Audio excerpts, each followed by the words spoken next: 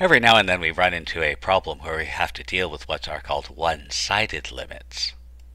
In general, when we try to find the limit as x approaches a of f of x, we try to evaluate f of x for x values that are close to a. So we might look at x values that are a little bit more than a, or we might look at x values that are a little less than a. However, it may be convenient or necessary to focus on just one of these cases. And this leads to what are called one-sided limits.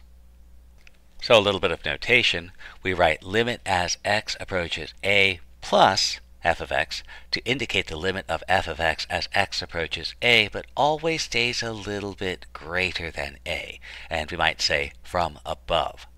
Similarly, we write limit as x approaches a minus f of x to indicate the limit of f of x as x approaches a, but always staying a little less than a, and we might say from below.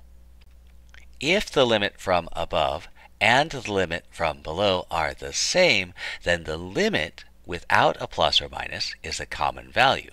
Otherwise, the limit doesn't exist. And it's important to emphasize that the unqualified limit exists if and only if the one-sided limits exist and they agree. This type of problem often shows up when we're dealing with functions that are defined piecewise. So let's take a look at the limit as x approaches 4 from below, the limit as x approaches 4 from above, and the limit as x approaches 4 unqualified. So as long as x is less than 4, our function is going to be x squared.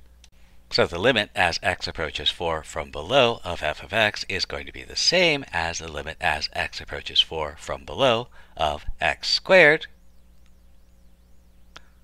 which will be 16.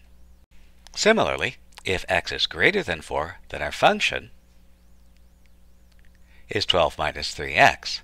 So the limit as x approaches 4 from above of f of x is the limit as x approaches 4 from above of 12 minus 3x, which is 0. And finally, since the limit as x approaches 4 from below and the limit as x approaches 4 from above are different, then our unqualified limit does not exist.